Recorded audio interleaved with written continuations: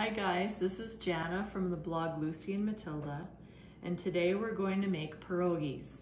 Actually, petahe, which is what we called it when I was growing up. So what we're going to do is, I've already made the dough, and I'll show you. Whoops. So we're letting it rest for 1 hour. It's kind of like a moist dough, almost sticky, but see, it doesn't stick to my fingers. So I'm letting that rest for an hour, and we'll cook them up in an hour. But first, what I've done already is cooked up about 2 pounds of potatoes, and I'm going to mash them. And I've got about, I would say, half a pound or a third of a pound of cheddar cheese. Now basically, I just kind of guessed because my mom's recipe doesn't show how many potatoes to cook and how much cheese to use. Basically, you use your own taste and your own preference. Now I thought a couple pounds for 2 reasons. That was what was left in my bag in the pantry. And also the dough is it's only a single recipe of dough, so it won't actually use a lot of mashed potatoes. So I'm gonna grate the cheese, and I'm using sharp cheddar because that gives you the most flavor.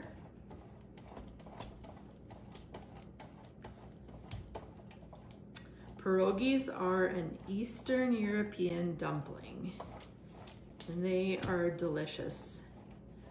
My mom's side of the family is mostly Ukrainian, so this is what we would have often, especially for special occasions. We would have petahe, which is the Ukrainian name for pierogies.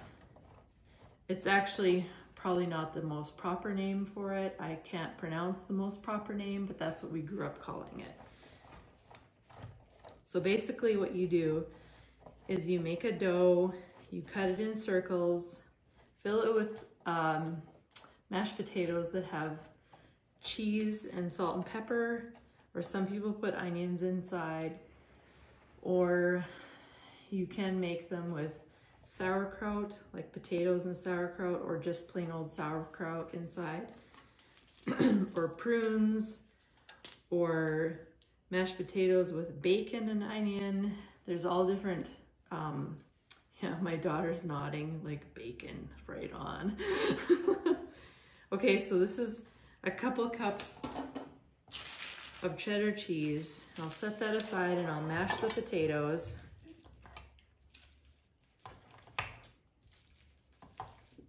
I hate mashing potatoes, but it's a necessary evil. I usually get my husband Isaac to do the mashing.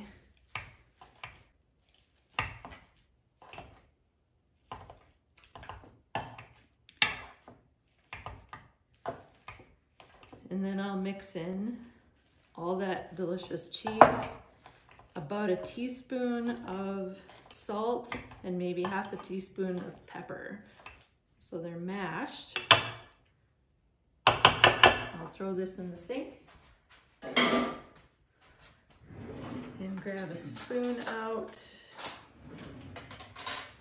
I will eyeball about a teaspoon of salt, or maybe 3/4 of a teaspoon because the cheese is kind of salty.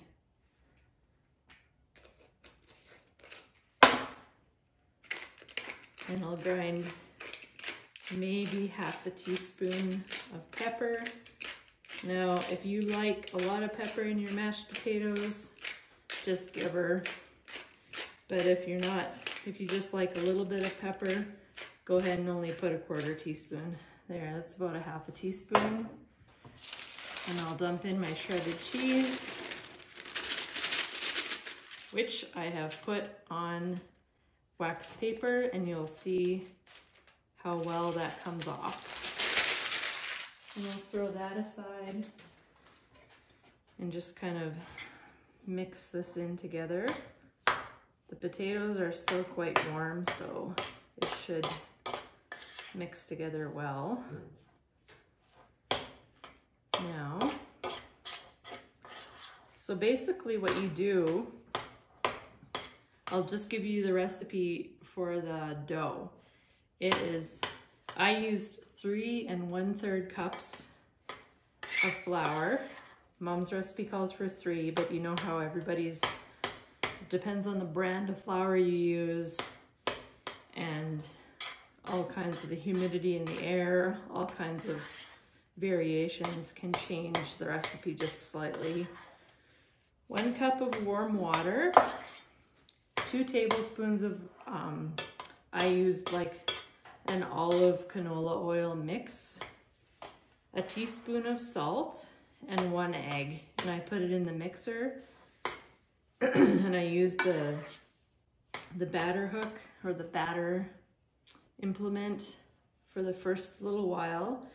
And then when the dough came together, I changed it to the dough hook and I let it go until all the flour and all the bits of dough were coming off of the sides of the bowl.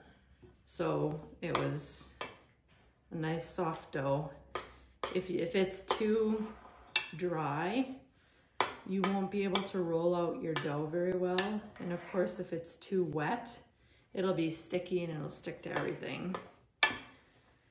Okay, there's my potatoes, and we will wait for, I think, about another 45 minutes. You have to let the dough rest for 1 hour. So we'll just wait, and then we'll put our pad head together. Okay, see you in a bit. Okay, we're back, and my dough has rested. So I think what I'm gonna do is probably at least cut it in half. Yeah, and start rolling it out. Now you can use, I'm using like it's kind of a round, well, it is round. It's a, what do you call it? Cookie cutter. But you can use the top of a glass or whatever you can find, you know, canyon ring or whatever.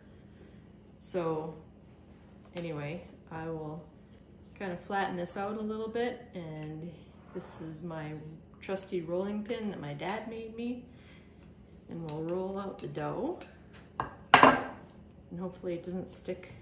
I might have to flour this a little bit. Just hang on.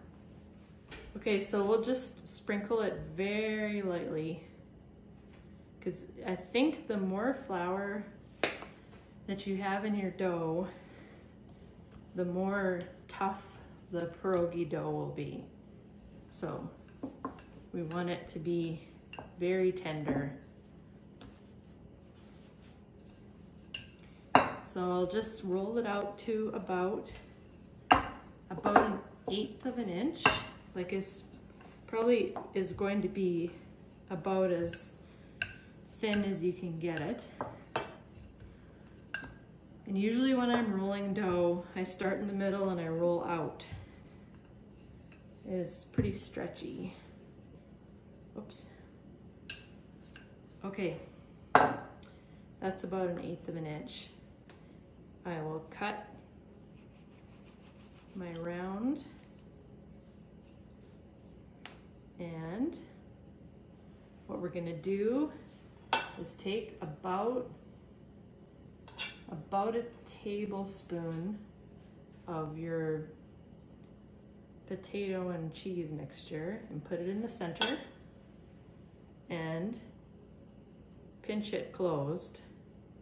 I think some people use a little bit of water or an egg, but we will just pinch it closed because the top part of my dough is not floured, so it's pretty sticky, and just set it aside. And what I'll do is I'll just make enough to use up this amount of dough, and then we will put it in our boiling water, which is behind me. Starting to boil. Yeah, I made probably way too much potatoes, but somebody will eat them later. So you just put your tablespoon of potato mixture into the center of the circle, fold it in half, and pinch the edge tight. Do it a little bit more than just once. And these are gonna be pretty big petaha too. My mom's are smaller and more dainty, and mine are, whoops, mine are big. And if you want, you can stretch it out a little bit before you put the potato mixture in. A little bit more. So stick it in the middle, fold it in half, and pinch. So you're kind of squishing the dough together. So we will make a few more of these, maybe 2 more. And it does help to kind of stretch your circle out a little bit.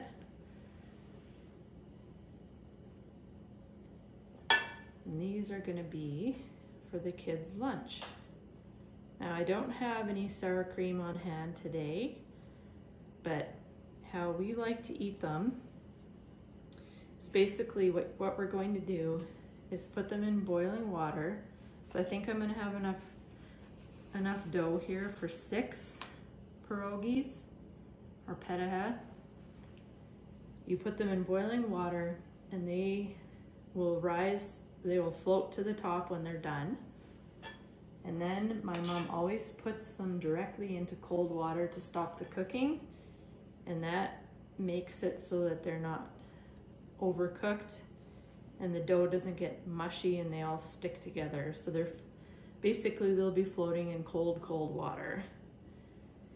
And then after you're done cooking them all in the boiling water, batch after batch, so you can easily double, triple, quadruple this recipe, which I gave to you in the beginning, and I will leave a link to my blog post in the notes, and you can go there and get the recipe for the dough and for the potato mixture. And what was I saying? So we'll make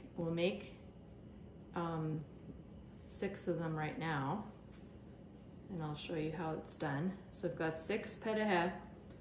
We're gonna put them in the boiling water, wait till they float to the top, scoop them out, put them into the cold water, and then after they're all cooked, then basically I'm going to heat up some butter and onions in a frying pan, and plenty of butter so they don't stick. And especially because I'm going to be using cast iron, I'm going to need extra butter.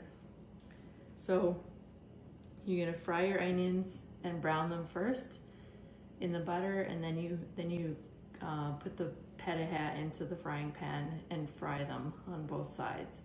And that's the way we eat them. And it's usually with sour cream.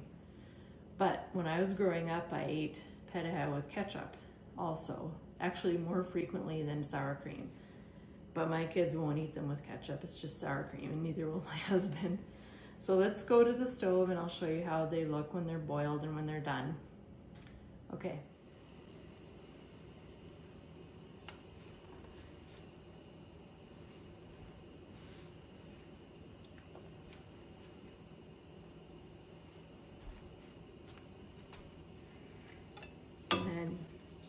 Just use this to get them off the bottom a little bit, very gently. Okay, and they will rise to the top when they're done. Okay, so they're floating to the top and the water's come back to a boil, which I think is important. And I'll just take them out. These are humongous petaha. They need to be a bit smaller than this, but they're still delicious. And then I've got some onions sauteing over here on my left. And what we'll do is just bring the cold petaha over here. And whoops. I will scoop them out and put them in with the frying onions. Make sure you drain it properly though.